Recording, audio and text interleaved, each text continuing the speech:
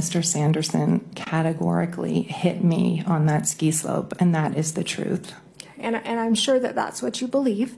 I'm not saying because it's the truth. I'm not saying that. Do you believe that he saw the collision?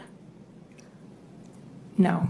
I don't believe that he saw what he thinks he saw. Ms. Paltrow, why would he lie? He said he was at 40 feet away and colorblind.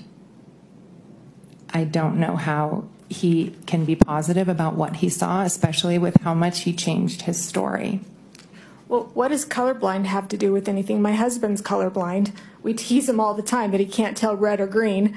But what does that have to do with not seeing who hit who? Well, if you have two people in ski gear with helmets on and you're 40 plus feet away, I'm not sure how you can discern who is who.